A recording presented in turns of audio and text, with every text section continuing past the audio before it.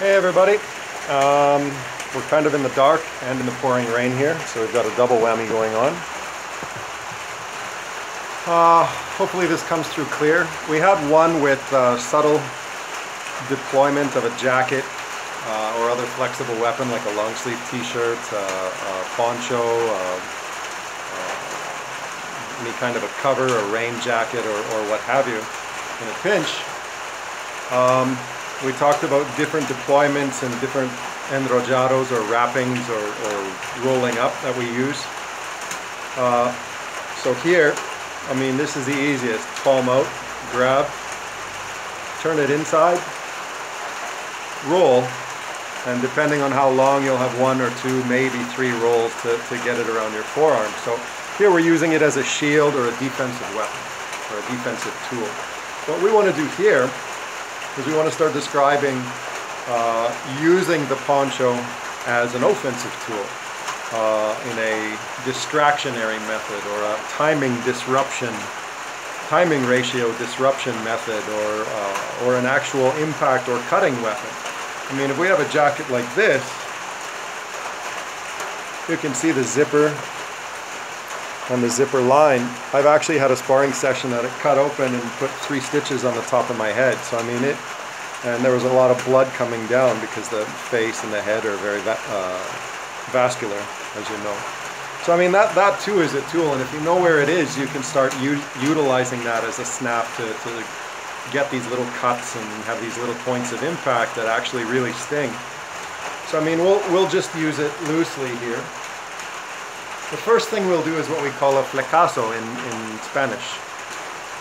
It's a flick towards the face, right? It's just a snap of the wrist, and then that rolling motion that hits the target.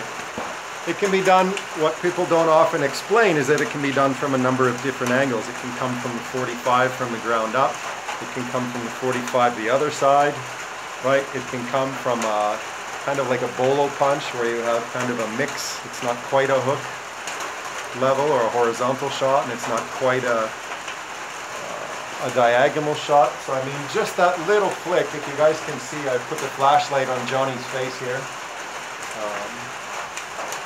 So I mean, the flick is just this, right? Punch it out, snap it. Punch it out, snap it. Punch, snap. At the angle coming up, you actually hit the zipper and you can feel that hit it, right? Right? You can come from the other. Or straight through again. Okay, so you've got the flecazo. We have the ponchazo, which is the downward motion, right?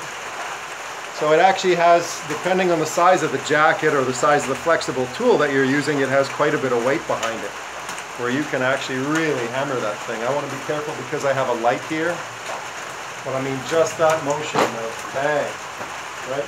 Back, bang, forehand, backhand, right? You can see how heavy the impact is just with that little elastic recoil shot that we're doing. That being said, what else do we have here? Right? You have the entiere, which is the shot coming, is this gun right on his face? There we go.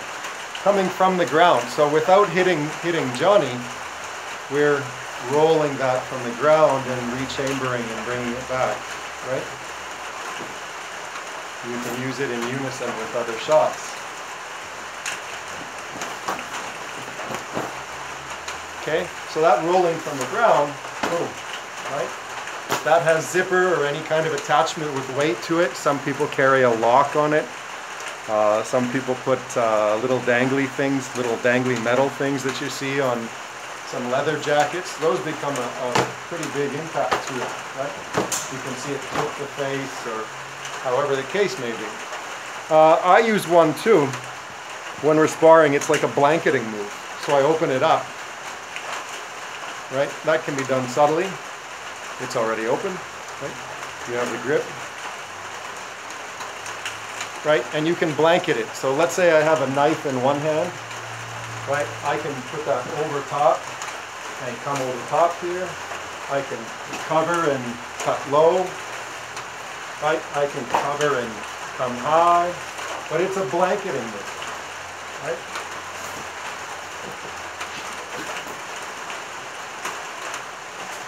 Right? If I do it high, I can fake low. If I come up with it and land, I can come underneath it. So you have a multitude of different things. The other thing that we'll do that's kind of hard to describe without somebody here is pisar el poncho, which is stepping on the poncho. So, I don't know if it can be seen from here, but if I lay this out on the ground, it draws the other person in, feeling that they have an opening. When they step on that poncho and that weight is distributed, right, I pull that out, which can affect balance, or take balance completely away and force the opponent to fall. Right, so I got bang, land, stay low, yank through. You can use that in unison with other strikes, right, as we've shown before. So that's what we'll do as a basic video, just to utilize your flexible tool in an offensive way or a complementary way with whatever tool that you have to have on you. I know we're running on 6 minutes here right now, so I'm going to cut it off. If this doesn't come in clearly, I'll do another one tomorrow in the light. Thanks for tuning in.